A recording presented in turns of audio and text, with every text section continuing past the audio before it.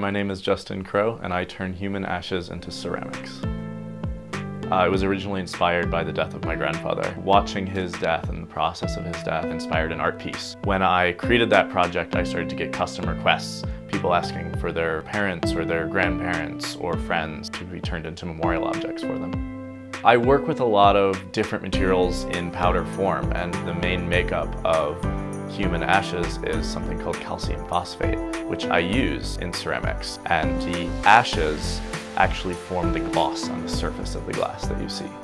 Each person has their own reason for wanting something like this. The most common feedback I get is they want a way to keep the memories close to them in their daily life.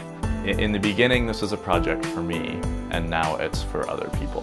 It's for helping people through whatever they're going through. And I feel like it's a privilege for me to be able to create these things.